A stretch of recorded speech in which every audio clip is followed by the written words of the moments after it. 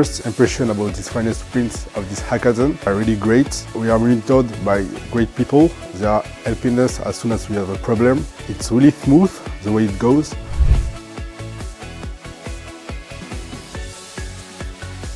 So the coding session aims at maximizing the potential of the different groups, gives them some advice, technical advice in data science, and gives them some business insight. So what I expect to learn during this final phase of the challenge is mostly working in teams and collaborating on time series data. We're learning a lot about time series data, applying lots of different models. It's very interesting to see the different pre-processing we can do. We're doing a lot of exploratory data analysis right now, plotting autocorrelation plots, doing a seasonal decomposition. So I think we're learning a lot during this challenge.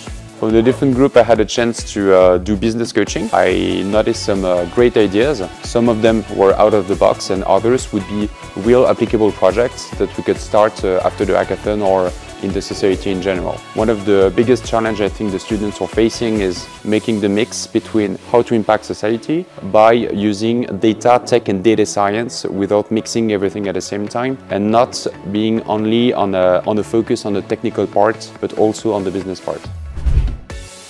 The most important challenge is to understand business behind the data.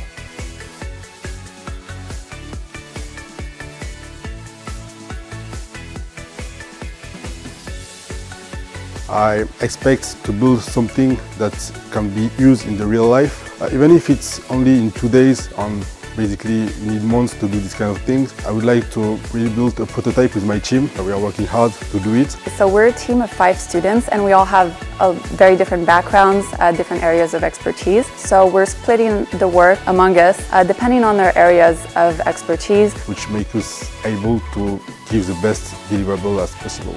It is really hard to keep in mind that we are trying to create a solution and supply chain domain with a real impact for businesses based on data science techniques and data science challenges. And I also understand that even though the students will prepare upfront, 2 days is very short. They really need to focus on the way they want to have a concrete impact deliverables at the end, because we need to keep in mind that this is a competition. Take some pressure, take off the computer a little bit to think differently and to have, let's say, objectivity about what you're doing and where you're trying to go.